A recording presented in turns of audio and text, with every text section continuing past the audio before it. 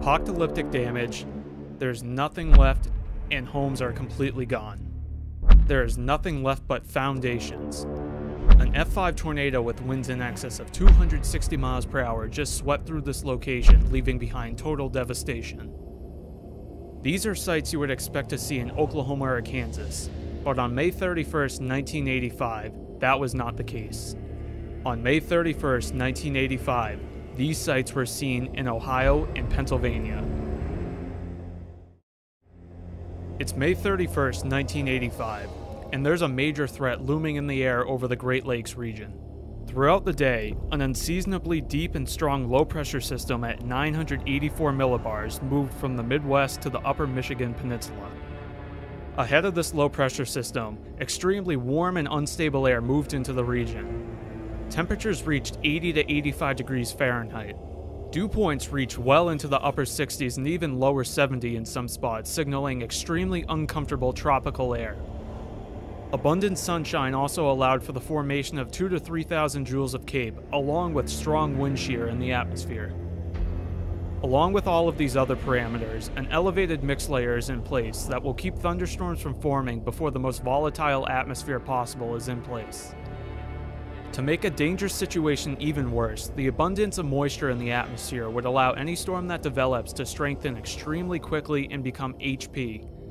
HP means high precipitation, which also means that any tornado that forms would likely be buried deep in the rain within the thunderstorms, meaning that nobody would be able to see it coming.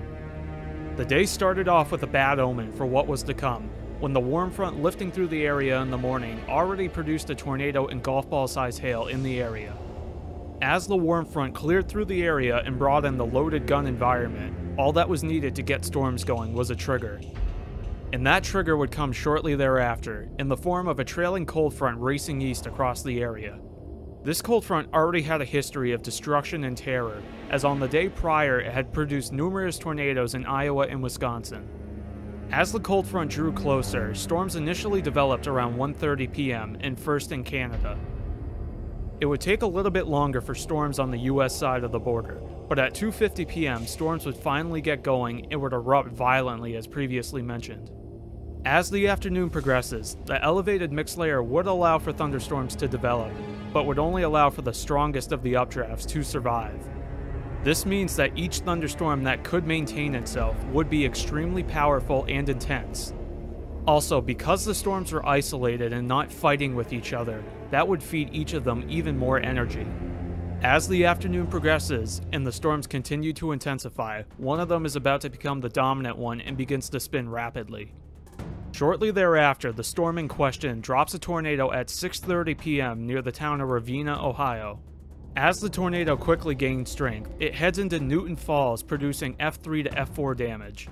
Although the tornado produced immense damage in this town, with nearly 400 homes being damaged or destroyed, nobody was killed because they were well prepared for this situation.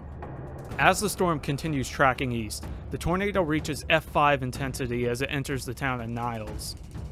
In the town of Niles, the Park Plaza shopping center was completely leveled and partially swept away by the tornado, with several fatalities occurring at this spot.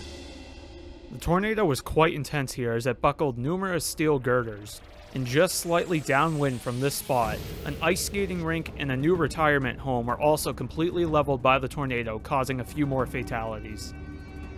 As the tornado continued through the town of Niles, it struck an industrial area and hit some 30-foot tall metal petroleum storage tanks that each weighed 75,000 pounds.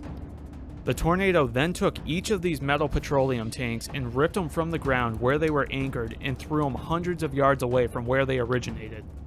Once the tornado passed through this area, it did weaken slightly as it tore through the towns of Hubbard and Colesburg. However, the tornado still leveled numerous buildings in each of these towns, even at a slightly less intensity. The tornado then crossed the border into Pennsylvania and, almost as if on cue, strengthened rapidly back into an F5 tornado and expanded to a half a mile wide. The tornado struck the town of Wheatland, hitting a steel frame trucking plant and obliterating it, and sweeping the debris clean away. At a nearby business, parts of the parking lot asphalt were torn off the ground by the tornado. Also, shards of sheet metal and routing slips were left wedged between the remaining cracks in the pavement. As the tornado was tearing through Wheatland, one of the locals recorded this stunning video of it. Okay, just relax, girls.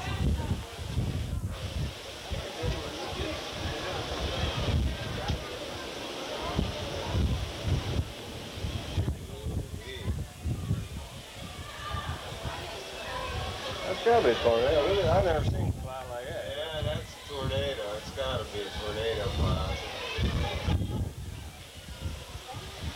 It didn't touch. It's just swirling around. See leaves and stuff blowing. It was a lot bigger over there. Yeah, it grew a lot bigger above those trees. This infamous photo was also taken when the tornado was tracking through Wheatland. The tornado damaged or destroyed 95% of the town of Wheatland, leaving the whole town completely unrecognizable. According to one local in town, he said the town now resembles something that of a bombed-out battlefield. The tornado continued tracking east and once again began to weaken slightly, now impacting the town of Hermitage still at a violent intensity. In town, 71 buildings, including the local airport and some planes, were destroyed by the tornado. After the storm had passed, one of the wings from the plane was found 10 miles away in the nearby town of Mercer. Also in this town was another truck steel processing plant that was heavily damaged by the tornado. While impacting this town, another local took an incredible video of the tornado. Get downstairs, boy. Get ready to run.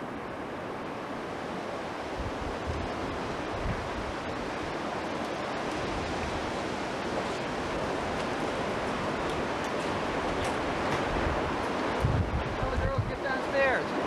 Tell them to get downstairs. Hurry up. Tell them to get downstairs.